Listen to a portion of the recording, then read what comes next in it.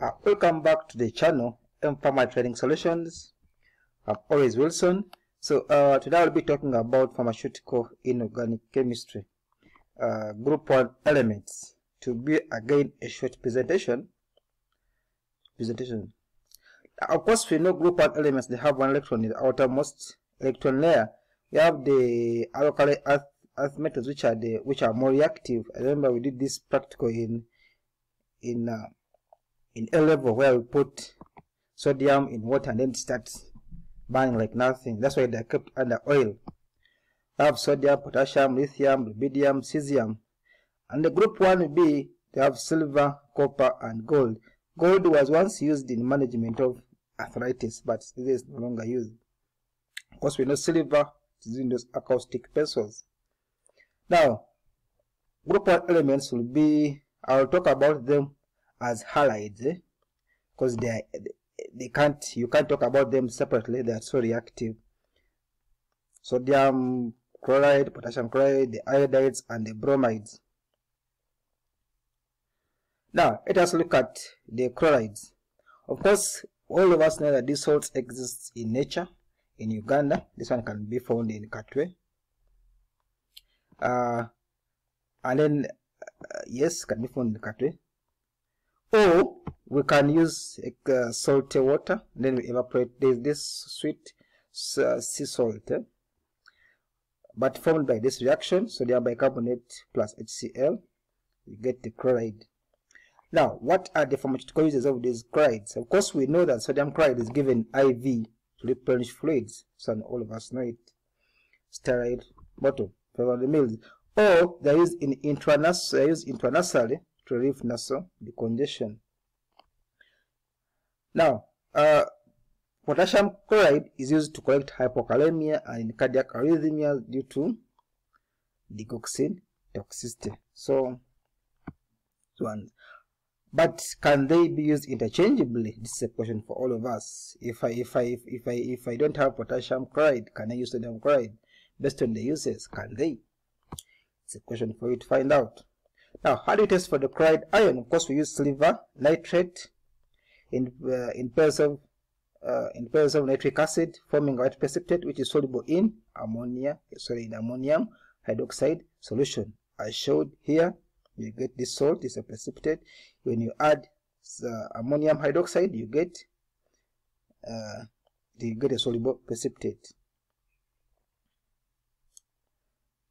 Let us look at the bromides. Now, the equations which I didn't put here, they are very many long equations, but of course it is prepared by using iron treated with water and excess bromine. Solution is evaporated, and sodium carbonate solution is added, or potassium bromate solution is added, and then purified. That those equations, there are very many which can easily be followed.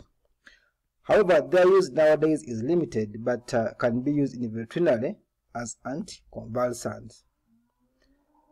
Bromide is tested using the same silver nitrate in nitric acid, but slightly soluble in ammonia solution. We can also use the bromate, this one, to test for presence of the bromine. Also test for sodium bromide. Now, if you get a yellow layer, it means that bromine has been released, because this is an oxidizing agent. It oxidizes the sodium bromide into individual components. And of course, the same thing with potassium bromide. Now, the iodides, they are prepared in the same way as the bromides. Now, what are their uses? They use in management of hypothyroidism and goiter, and also in prevention of radioactive poisoning in high-risk location areas like near nuclear plants. Yeah, here in Uganda we don't have these nuclear plants, but maybe in Fukushima, Japan, Chernobyl in Ukraine, and maybe those other countries which have nuclear energy, they can use the workers can constantly use these sodium, potassium iodide, and sodium iodide to prevent the thyroid gland from radioactive poisoning. Tested using the same silver nitrate and silver nitrate in place of nitric acid, you form as a white side yellow precipitate, but this side stem is soluble in sodium hydroxide. Again with the same sodium iodide, an oxidizing agent, we release iodine, which is a brown air. The impurities, we have calcium and bromide, which can be found in these salts. Of course, they are tested using sulfuric acid, and if they are present, you get a turbid solution, as shown here. Iodide in chloride is tested using ferric chloride, ferric 3 chloride, and a violet is observed because of the use of iodide. Bromides and iodates, of course, they are tested using, as shown above. And of course, the equations are the same. There are also other impurities which you can find out.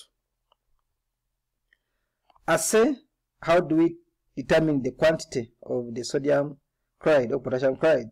We use argymentary or Mohr method. Now, later on, we shall be having these presentations of argymentary and Mohr or Volhard. We shall be having them in our preceding presentation.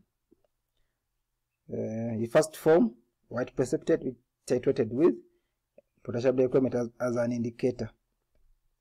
And of course, the quantity is determined using calculation. This is titration method. Storage in jars and dry place. Of course, iodide will not be stored in amber color. For silver nitrate is prepared by dissolving nitric copper nitrate alloy in nitric acid while heating and later purified. The equations, I didn't put the equation because it's a short presentation, but I want to talk about the use. Silver nitrate is used in the cauterization of wounds, and also there is that pencil in the pharmacy. It's called, I think, an acoustic pencil, which is applied on the wound to burn it and remove. Cauterization means coagulating. When you put on wounds, the proteins coagulate and they form that seal. So this has been a simple presentation. Thank you very much. These are the other presentations we have in pharmaceutical inorganic chemistry, which you can research. Thank you for listening to me. It has been brought to you by M-Pharma Training Solutions. Subscribe to our channel in case you have subscribed. Thank you so much. Contact us on the emails and WhatsApp number. We shall get back to you. Thank you.